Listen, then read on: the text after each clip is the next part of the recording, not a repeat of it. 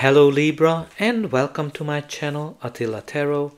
In this video we are going to take a look at what kind of energies you can expect in the areas of love and relationship in the month of August. As usual, this is a general reading, so please take whatever resonates and leave the rest behind. We're going to start with your spirit animal oracle, and the card that has a message for you today is number 34, Hummingbird Spirit. Be here now. So what does this really mean for you? So if you kind of think about it, the hummingbird is very fast. It can fly from one flower to the other, and it can be kind of stand still in front of one flower and get the nectar out of it. So what this kind of card is telling you is that if you're kind of trying to find something, if you are in search of something, it's actually right in front of you. So be in the moment, enjoy the moment, and just focus your energy whatever is in front of you. Maybe there's a person that you just met, maybe there's a relationship that you're already in, or maybe you're just alone. So just be in the moment. Whatever your situation is, just enjoy it. Enjoy the ride and focus on that whatever is in front of you. But let's see what the tarot is telling us. In the center of your reading, you do have the beautiful energy of the Queen of Wands. Queen of Wands is a court card, so can be a person, your energy, or just the energy of the card. She is somebody who is very attractive. She is very desirable. She can get whatever she wants. She's very positive. She's radiant. And she can get whatever she wants because she is very great at using the law of attraction. So she knows how to attract something, whatever she wants. She can get the person, the kind of relationship, whatever she wants. And this cute little black cat is kind of indicating that she doesn't even care what other people are saying. So maybe take that into consideration. The first card we have here for you is the Emperor.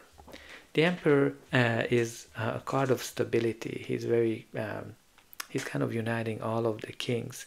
He is somebody who can be very influential in your life, has very positive impact on your life. But one kind of challenging thing with him that he might not be able to express his feelings, or maybe you're the one who doesn't know how to express your feelings. But this is the card of stability and very rigidness as well, and traditional approaches. So maybe if you are single, you might expect a stable relationship to come into your life. Some of you are already in a stable relationship, but it can be also a card of control. Maybe somebody's trying to control something, or just something very traditional. Next card in your reading is the Strength card. The Strength, which is the card of being brave, the card of being strong, the card of being courageous. So this is the card that's kind of telling us that your self-confidence, your confidence, trusting yourself is very important this period of time. If you want to get something, if you want to have the relationship, a person, or a type of relationship, your self-confidence is key. Some of you are making some bold movements as well, bold moves when the strength comes up that might surprise other people.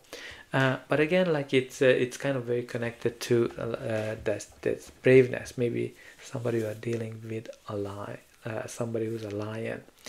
And the next card we have here for you is the Nine of Cups, which is a beautiful energy of happiness, joy, enjoying life to the fullest and being in the moment. As you can see, she's just enjoying the moment. And this is also a card of wish fulfillment. So some of you might have might have their wish fulfilled, or some of you can expect that to happen to you pretty soon. It's kind of connected to something that you've been wishing for, something that you've been manifesting. Now you also have here the Two of Swords. The Two of Swords kind of indicating that something is bothering you, something's causing you a headache. This is kind of like a card of indecision or conflict as well.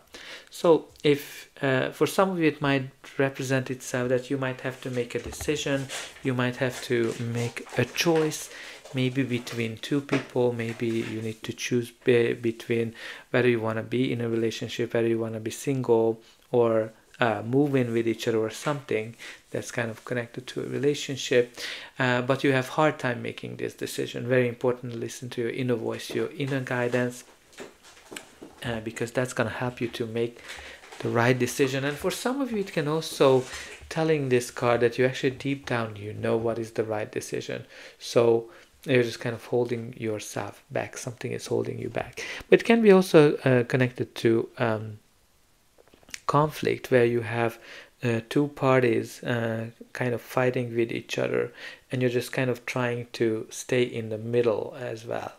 Or maybe if you and your partner are in some kind of an argument, that maybe you're kind of taking a break from it.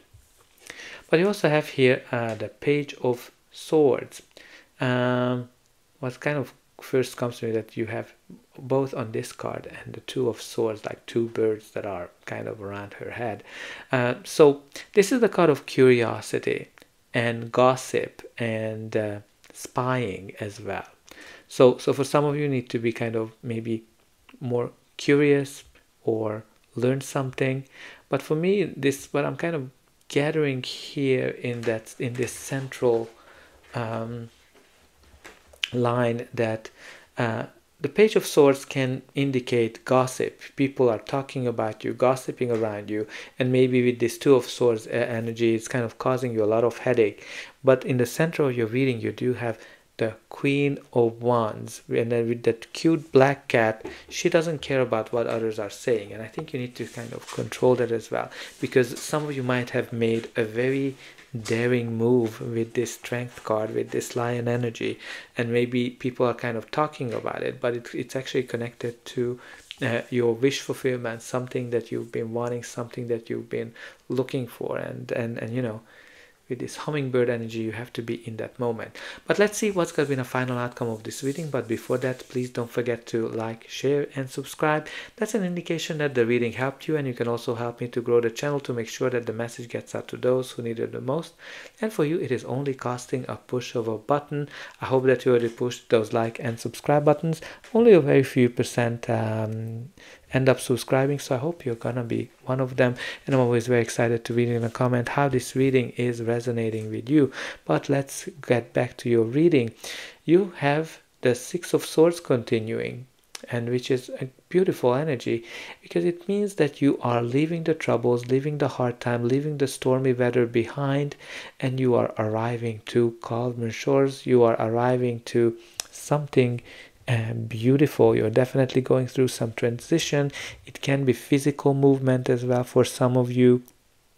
But what's kind of important here, that you're leaving the difficulties, you're leaving the troubles, you're leaving the gossip behind. And you also have here the Seven of Wands, and look how she is protecting herself from all of those attacks that are coming from the outside, right? Like she's in a bubble.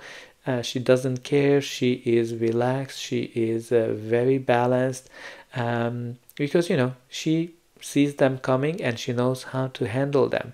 Like, you know, these outside attacks can be, again, gossip. It can be when you need to stand up for yourself. You need to protect your relationship. You need to protect your ideas or thoughts on relationship. Again, but look how protected she is, and she's in the moment as well, right? Like she is in the moment, like this hummingbird card is telling you. And you have here the Three of Cups, which is the card of happiness, joy, celebration. Some of you may be going to some party. Can be a engagement, can be a birthday, or a birth of a child, a baptism. There's definitely something here for you to celebrate. Maybe there's kind of a connection here with a person who's represented by the Emperor, and somebody who is has the Queen of Wands energy. The Emperor can be an older person as well for some of you. So maybe that's what's kind of making people to talk. The age difference. But at the bottom of the deck, you do have the Ace of Swords.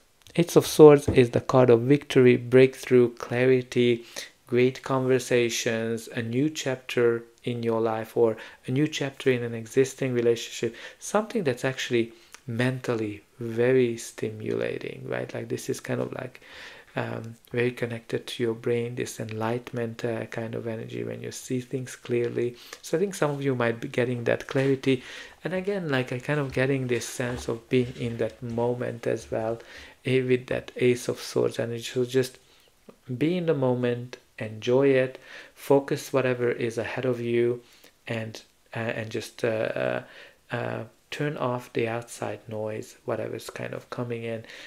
Just enjoy it. So I hope that this reading helped you, and I will be able to welcome you again.